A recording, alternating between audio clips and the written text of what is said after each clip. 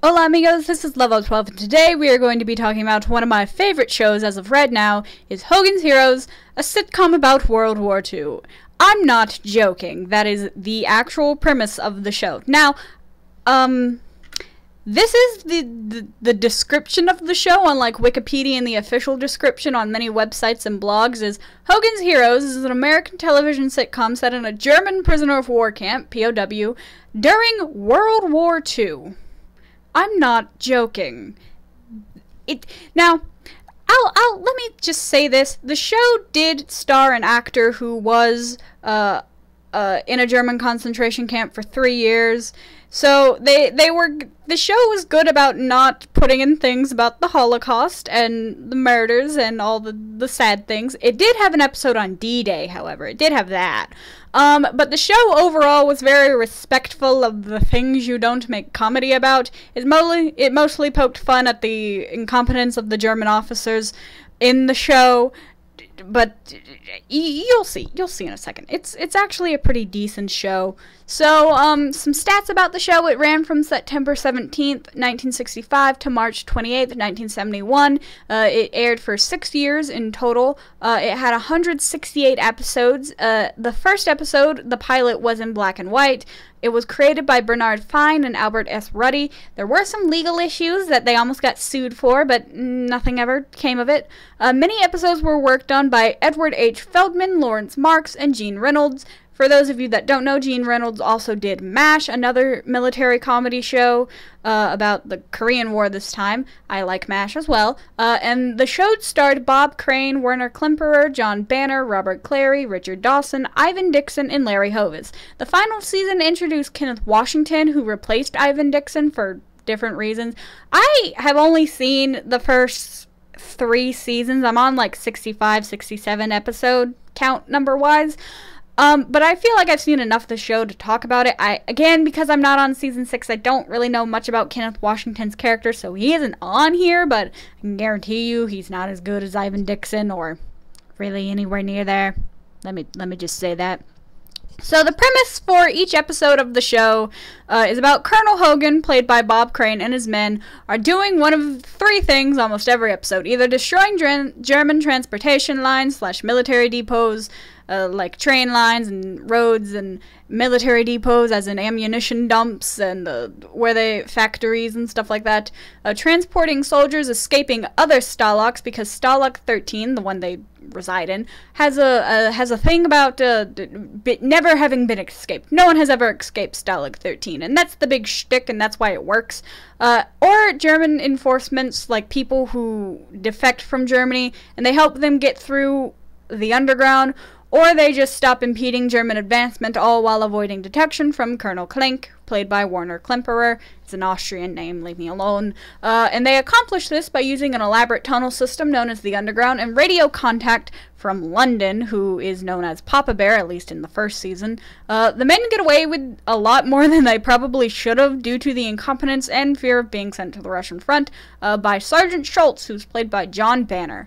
And the reason Stalag 13 is so perfect is because no one suspects Stalag 13, because no one has ever escaped Stalag 13, and it's just great because when no one's harking down your neck, it's so much easier to do things. Now, some of you may be wondering, what do they do with the Nazi symbolism? Well, I'll tell you, in all 67 episodes that I've seen so far, they've only said Nazi 3 times, and I'm pretty sure 2 of them were by Robert Clary, the Holocaust survivor guy.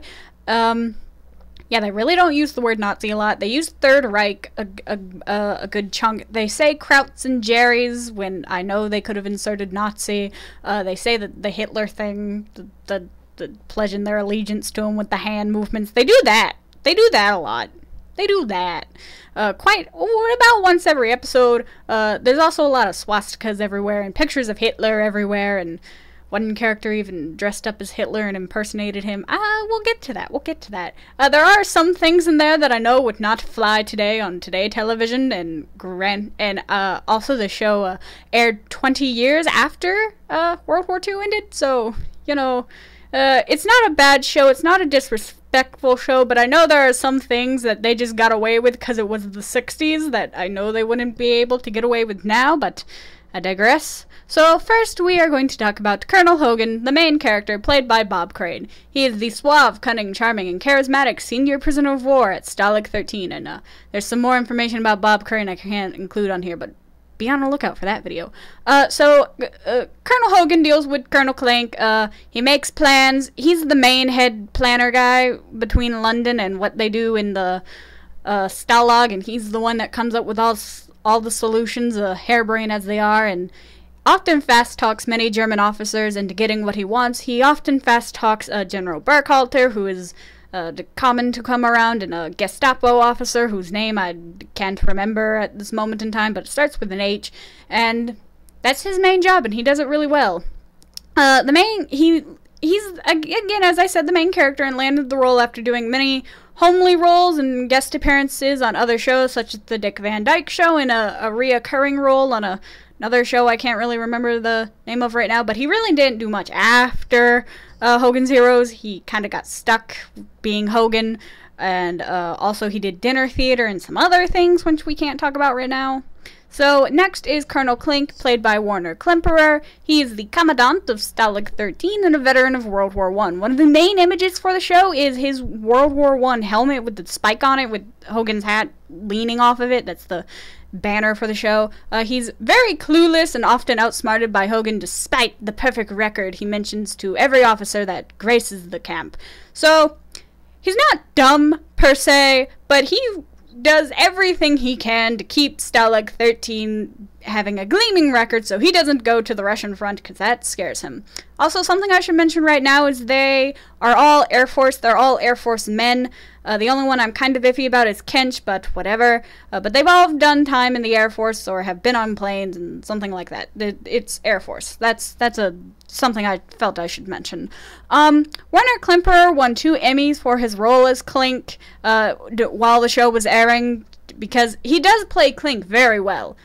He also starred in other World War II films and shows. I haven't seen any of those. I assume he's good in them because he's good in this show. I don't know, but something this picture doesn't show of him, but he has a monocle and it never falls out. I don't know how. I heard you have to train your muscle to keep the monocle there because he doesn't have a chain on it. I don't know. Next we have Sergeant Schultz, played by John Banner, another German, Prussian, Austrian guy, I don't know. He's the sergeant of the guards at Stalag 13 and the highest ranking soldier other than Clink. He's not an officer, that's a lieutenant, but whatever. He's very bumbling and cowardly guard. He often lets Hogan and his men get away with their activities for fear of being sent to the Russian front, because if they mess up bad at Stalag 13, they get replaced and sent to the Russian front, which is not a good place you want to be during war. I can guarantee you that.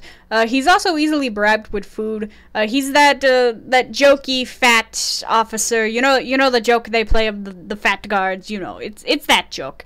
He sparked the meme of "I know nothing." If you watch the show, you understand. He does it very well, but any merch you see other than the helmet attached thing I talked about earlier, it's just him being like, "I know nothing." I can't do it as well, but just look up a clip of that after this. He died 2 years after Hogan's Heroes finished airing in 1973, but before that he did do, again, like Warner Klemperer, he did like other World War II related films and shows and stuff like that. So now we are on to Louis LeBeau, who was played by Robert Clary, and he's the former corporal of the French Air Force and current cook of Hogan's Barracks, and he's also a part-time tailor of the unit along with Newkirk, so he's pretty energetic. LeBeau often distracts the guards by either making a scene with other prisoners or with his food, because he is a French cook and he loves cooking, and he also loves France. Many times he says "Vive la France," and there's one episode where he actually gets so upset that they stole a French painting. He steals it back. He is also the main one that handles the dogs and just talks to them in French, and they just kind of listen. It's all good there, and does what he can to complete the mission at hand. Like, he enjoys doing this. So Robert Clary spent 3 years in a concentration camp and wrote a book called From the Holocaust to Hogan's Heroes, the autobiography of Robert Clary. And I just gotta say, I don't know how he got put on the show. I really want to read his book to figure that out. He also, you know how like they would brand people? Yeah, he has a brand on his arm. He gives talks. Well, he gave talks. I don't know if he still does, but sometimes he gives talks about his experience in the Holocaust and things like that. And you know, I really want to buy his book. He's also one of only 2 people still alive. Everyone that played on the show is dead except for him and Kenneth Washington. It's real sad. I miss a lot of the people that played on the show. They were all great. Next we have Peter Newkirk, played by Richard Dawson, and I love Richard Dawson. I don't think I've expressed to y'all how much I love Richard Dawson, but whatever. He's the former corporal of the British Royal Air Force and current jack-of-all-trades for the Underground. He does a lot. He's very cynical, and he often makes wisecracks and voices his worries about the plans, while also just showing off his talents as a pickpocket, a locksmith, a magician, a tailor, and a voice impressionist. He's done German officers. He's done Churchill. He's done Hitler. They all do Hitler at one point. But yeah, his previous profession was, like, pickpocket / magician, so, like, that's his shtick, and it's great. I love it. So Richard Dawson originally tried for the part of Hogan, however, they're like, you don't sound American enough, so they just made him Newkirk because they did like him. So Dawson gave the character originally a Liverpool accent, however, the producers were like, yeah, no American knows that's British. So he switched to a Cockney accent, which Cockney, Essex, they sound pretty similar to me, so I would have guessed Essex.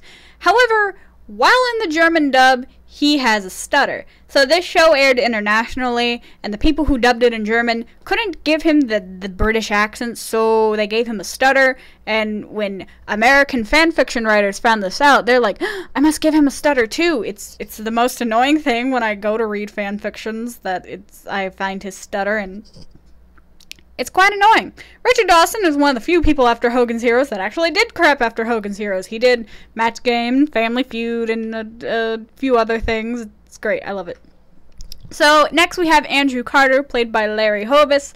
He's a pyromaniac technical sergeant of the U.S. Air Force and bomb maker for the Underground. That's his thing. He's very goofy and optimistic and is often the butt of jokes. However, Carter is the go-to man for bombs and forged documents because he has a background in chemistry, and he also ran a drugstore. His big claims to fame are blowing up his high school gym while he was in high school and his Hitler impression. There is an entire episode dedicated to making him look like Hitler and him just yelling and being Hitler for an entire episode, and there's so many images of that, but I couldn't show that because, listen, they may show swastikas, they may say things I can't repeat, but I will not show that stuff. Not I. Hovis's character was only meant to appear in the pilot because in the pilot he switches place with a character named Olsen.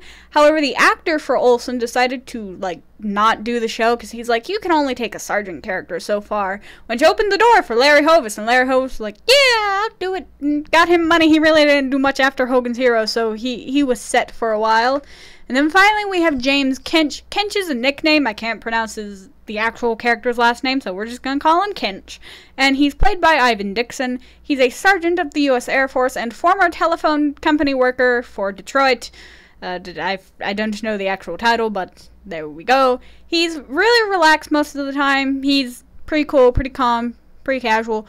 And Kench is the radio operator between the Underground and London. He doesn't go on missions a lot, and it's due to his speciality with the radios because, like, if the radio contact were to drop, they wouldn't get messages from London, and they would be kind of blind sending men and doing things against London orders.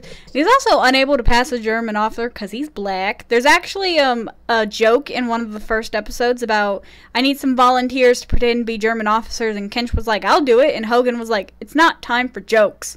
And listen, I laughed so hard at that. I love that. That was one of my favorite jokes. So, Dixon left because he felt he couldn't take the character any further, because he's like, yeah, like, I'm this radio guy. I can't do much with that. But he did continue to work in Hollywood and actually did some pretty, good movies. I haven't watched any of them, but, from what I checked out, they're all very high rated. So, that is Hogan's Heroes. It is one of my favorite shows, and I've been binge watching it for the past, 2 weeks? It's really good. I highly recommend y'all check it out.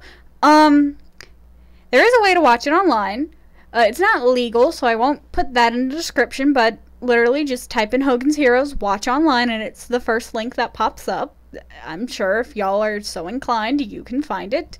But yeah, it's a show made for a different time, and it's not disrespectful, as I said before, but there are some questionable things in it, like, very questionable. But if they didn't put those things in there, it wouldn't be accurate, but listen. This entire show was met with controversy when it was suggested. It's just watch MASH if you don't want the controversy. Anyways, so thank you for watching. Like and subscribe for more random fandom things. Ciao, chicos.